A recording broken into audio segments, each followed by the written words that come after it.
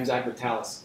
One of the ways we help make sure companies don't get hacked is through our award-winning access management platform, SafeNet Trusted Access.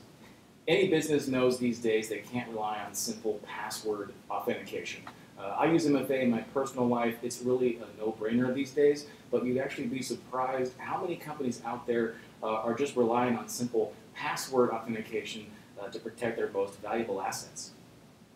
So whether you're accessing a VPN or logging into cloud applications like Office 365 or on-prem applications or network devices, you can use STA anywhere you need to authenticate. And with our continuously evolving portfolio of integrations, it makes setup a piece of cake. And who doesn't love single sign-on? Just allow me to click on an application and automatically log me in while still maintaining the highest level of security. It really is a beautiful thing. Ask me how we take SSO a step further with our smart SSO technology. We also know how important user experience is. For some organizations, it makes more sense to use our mobile app, Mobile Pass Plus, for OTP or push notifications as your second factor. Or other organizations can't do that and need to use something like a hardware token, which we're happy to offer. Actually, no other vendor offers the breadth of token options as we do.